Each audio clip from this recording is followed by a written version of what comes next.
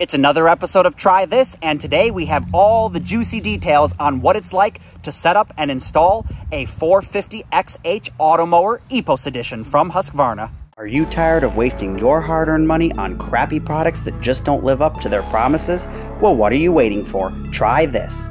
Introducing Arctic Air. This is liquid drywall. Introducing the Bavarian Edge.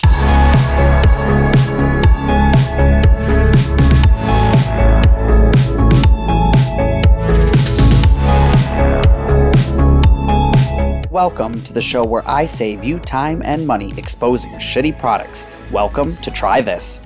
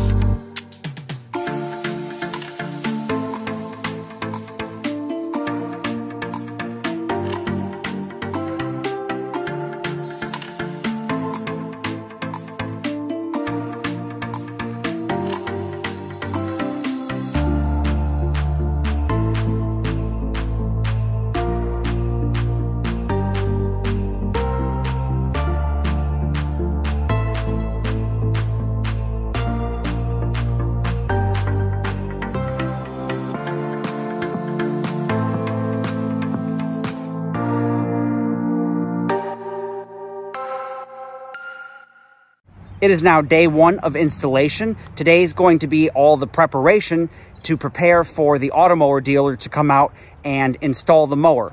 We have to, all around the perimeter of the yard, weed whack the grass down because I'm going to end up having to drive the mower along the boundary to define the boundary. And if we have really tall grass, it might struggle getting through it.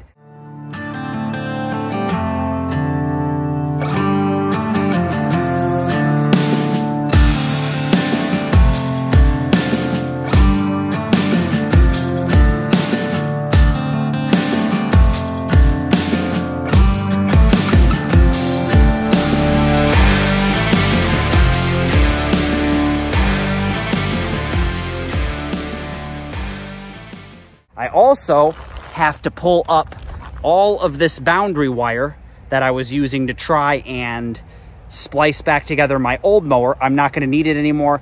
Amazon was kind of unclear as to whether they were going to take it back or not. I told them I'm going to do my best to not damage it, but you know, some of the stuff just you can't reuse. So I don't know what the outcome of that's going to be, but I'll let you know. So this is going to be a really big pain, and any of the wire that is actually still buried, like old wire, I'm just going to leave it in the ground. I don't really need to pull that up. And you're going to have to excuse the crunching. I've got this on because I'm doing dirty work, and it helps keep all the dirt and all the wet, gross stuff off of me. So I'm going to pull up all this old wire and try and spool it up back on the reel. So yeah, you're probably looking at my yard going, well, that doesn't look like a disaster. It looks like it's been freshly cut. That's because my neighbor over there was nice enough to come over and offer to cut my yard with his zero-turn mower. Of course, he couldn't get it all the way into the backyard, and I'll show you why in a little bit. But this is how tall my grass was, And I did leave the backyard tall because I wanted to be able to demonstrate and show how well it cuts through really high grass. But you can see that is really tall. It's so tall it's beginning to seed here.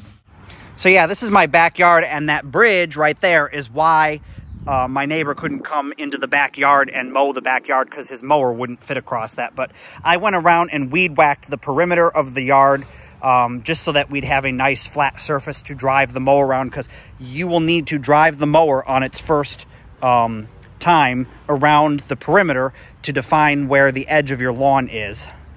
Here we can have a first look at the brand new Automower 450XH, and you can see this is the new mower. The charging station is pretty much identical to the old one. And then there's my old mower that's still in the its little doghouse right there with the wire coiled up and everything. So right now we're trying to figure out where to mount the reference station, and you need to mount it high up on the roof, and it needs to have a clear line of sight to the mower, which is down there, and also a clear view of the sky for the satellites. All right, so now I'm going to be installing the base station as well as the charger. This is all the wire that comes with it for getting the mower powered up. You have these really long screws that you will screw into the base station. They fit down in these holes here to secure it to the ground, just like my old mower. So the installation of the base station will be pretty much identical to the 450X that I had previously. We're just swapping out the old equipment for new equipment, just for, you know, the sake of I paid a lot of money and I want the new wiring in and everything.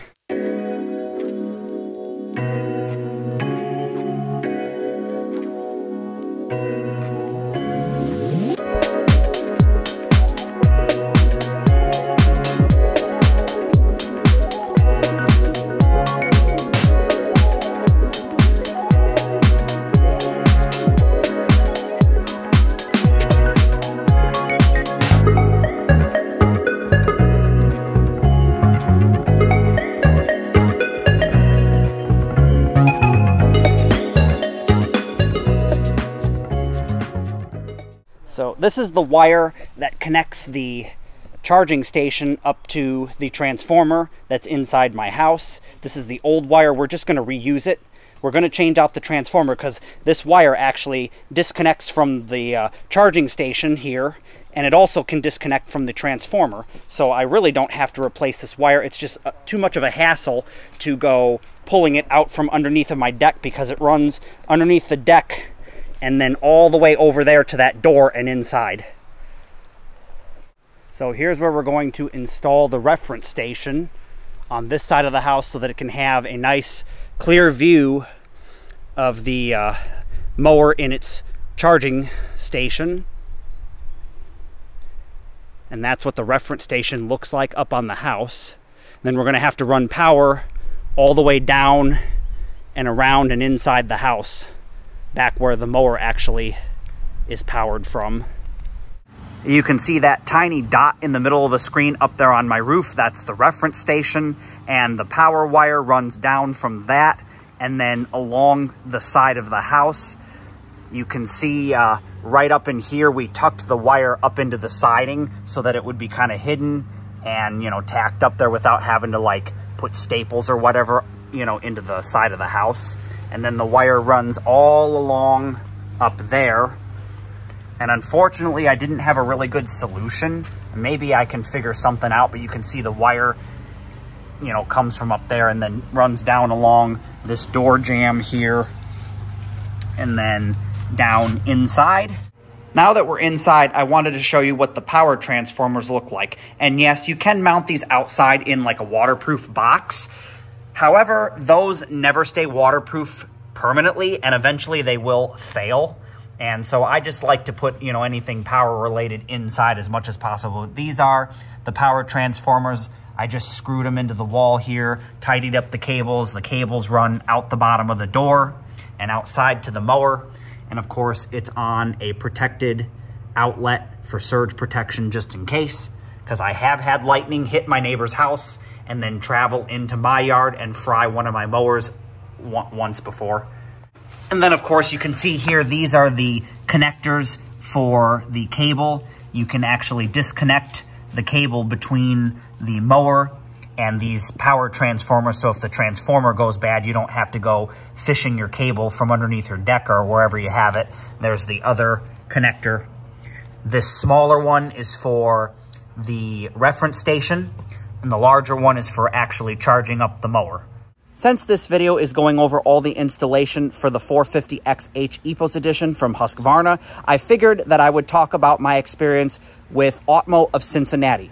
And if I had the chance to do it all over again, would I actually hire them and pay them to install the mower? Well, the short answer is no, and it has nothing to do with the quality of the installation or really anything to do with Automower of Cincinnati themselves. It's mainly just the price. At $600 for them to do a 15 to 20 minute job, just climbing up on a ladder, screwing in the mounting pole, and, you know, basically putting the reference station up there and then running a wire. After watching them do it, I was like, I could have done that easily myself and saved $600. But I was just kind of in a hurry. I just wanted to get it done and over with, you know, and sometimes impatience, being impatient comes to bite you in the butt. Now, I could see if you were disabled and you couldn't climb ladders and that kind of stuff, yeah, you're going to be kind of forced to pay the $600. But I definitely, if I had the chance to do it all over again, I would install the unit myself. I wanted to give a huge shout out to everyone over at Automower. There'll be a link in the description box below to their website or right down here on screen. They have been absolutely fantastic, especially the team over here at the Cincinnati division of Automower. I originally started all the way back in right around, I think, 2018, maybe even before then, when Automower was a brand new company out of Columbus, Ohio. I was driving up there to meet with the owner to check out the, at the time, relatively new RoboMow system. Loved the thing, bought the thing, and then when I upgraded to the Husqvarna Automower series, I went back up to Columbus and picked up one of those, and ever since I've been with that company, just loving the products that they sell and loving their service. So big shout out. This video was not sponsored by them or Husqvarna. I purchased the mower with my own money, but I just wanted to give them a big shout out and recommend them. That's going to do it for this episode of the Automower series. Like, comment, subscribe, and check out the links in the description box below if you'd like to see the other videos in this series. As always, I'll see you on another episode of Try This.